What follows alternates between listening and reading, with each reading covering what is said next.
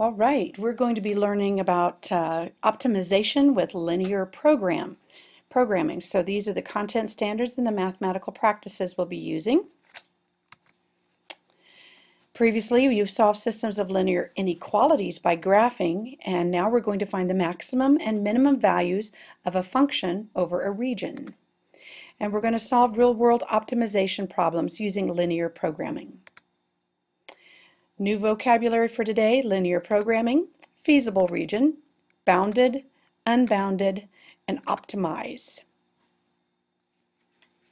Situations often occur in business in which a company hopes to either maximize profits or minimize cost, and many constraints need to be considered. These issues can often be addressed by the use of systems of inequalities in linear programming. Linear programming is a method for finding maximum and minimum values of a function over a given system of inequalities, with each inequality representing a constraint. After the system is graphed and the vertices of the solution set, which is called the feasible region, are substituted into the function, you can determine the maximum or minimum value. So let's see what that means. The feasible region is the area that's enclosed by the polygon. It's bounded because it is enclosed by all three of these inequalities. The maximum or minimum value of the related function always occurs at a vertex of the feasible region. At times, not all three intersect. This is called it is unbounded. Unbounded regions have either a maximum or a minimum. It does not have both. Okay, to see what a bounded region would look like, we're to graph this system of inequalities. So after we've got them graphed, then we evaluate the function at each vertex. In order to do that, we use a table. So these are the vertices. The function that we were given was 3x minus 2y, and all we simply do is substitute in the x value and the y value into this function to see what might be the minimum or the maximum. Notice negative 14 is the smallest number. The largest number is 21, so we have a minimum of negative 14, which is at negative 2, 4, and the maximum value is 21, and that's at the vertices 5, 3. So time for you to check your progress. So you'll need to first graph the inequality, then you'll need to evaluate the function,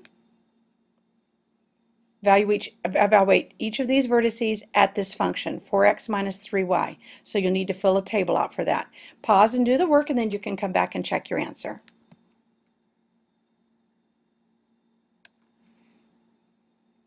Very good. The maximum was 10, and that's at the vertices 4, 2, the vertex 4, 2, and the minimum's at a negative 11 when the vertex is at 1, 5. So this was a totally bounded feasible region.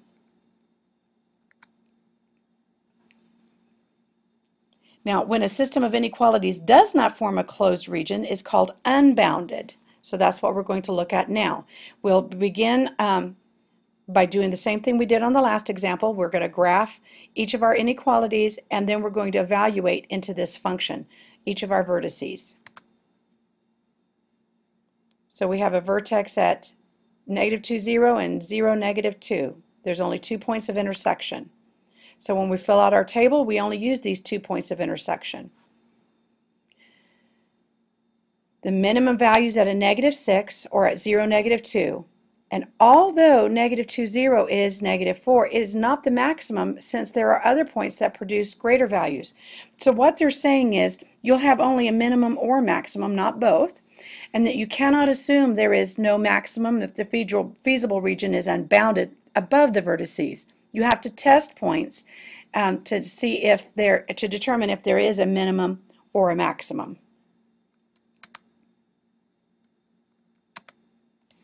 So check your progress. You could pretty much guess you're going to have an unbounded region, so you need to check to see if you have a minimum or a maximum. So pause the video for a moment, then come back and check your answer.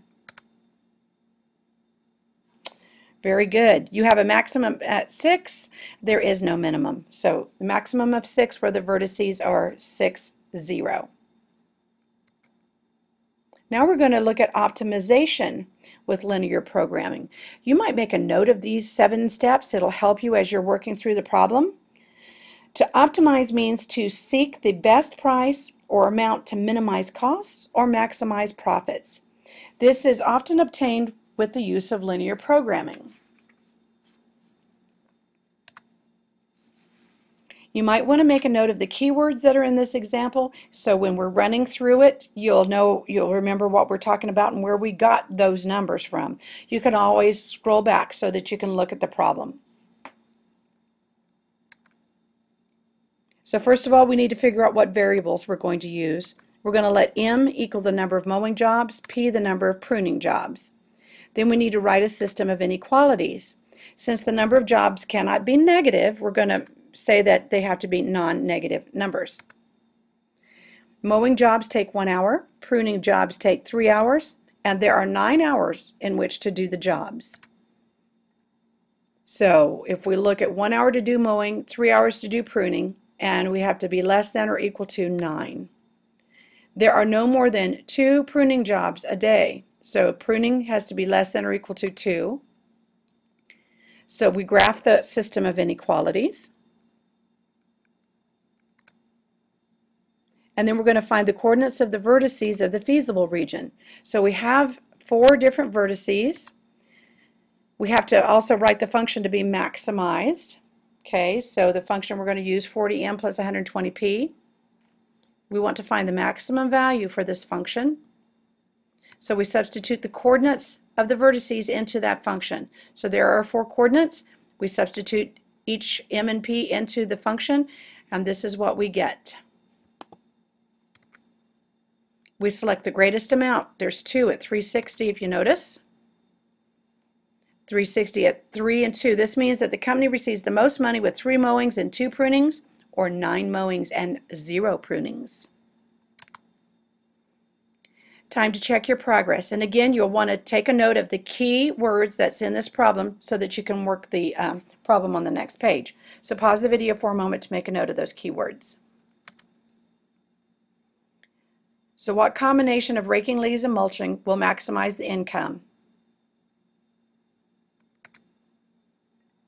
Why, 4 mulching and 0 raking jobs. Very good. Okay, you're ready to begin your assignment.